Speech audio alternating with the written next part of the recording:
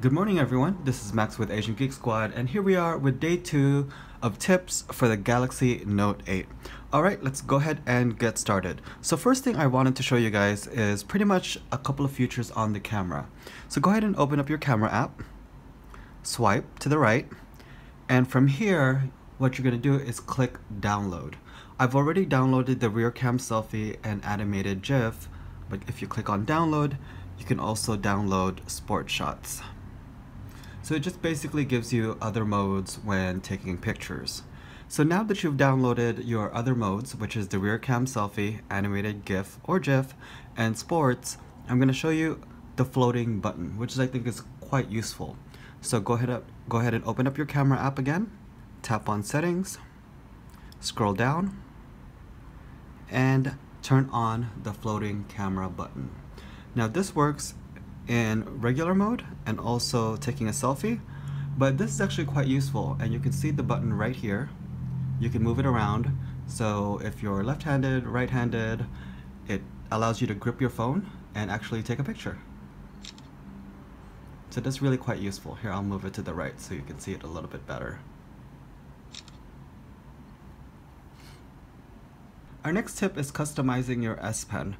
Now, S Pen should launch your favorite apps that you would use with your S Pen. So there's a couple of ways to access this. The easiest way is to remove the S Pen and click Add Shortcuts. And from here, you can remove and add other applications that you would use often with your S Pen. And it doesn't necessarily have to be the ones that are preset. You can also add, for example, Chrome or other applications that you have installed on your phone. So we can even add YouTube as one of your defaults, and it goes on and on. We can add camera gear,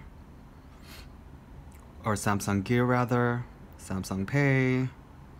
We'll go ahead and remove that, and from there on the pen,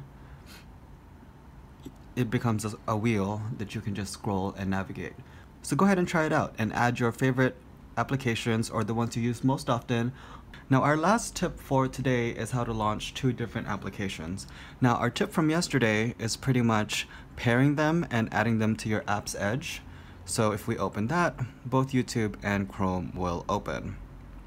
So the other way is to pretty much just tap on your most recent applications, and to go ahead and select different apps, all you'd have to do is tap any one of these icons or any one of these applications rather that has the dual rectangles up top. So let's just say we'll just click on messaging, and from here you would just tap your next application and you can go ahead and multitask that way. Now to go from one app or another, if you want to get rid of it, you just swipe up or down. So now we're just using Chrome by itself. And to just close everything off, just tap that and click close all if you want to start all over. Alright, so that's our quick tips for day 2 on getting the most out of your Galaxy Note 8. Thank you guys for watching. If you guys have any questions, don't forget to comment down below. Thank you guys for watching. Aloha.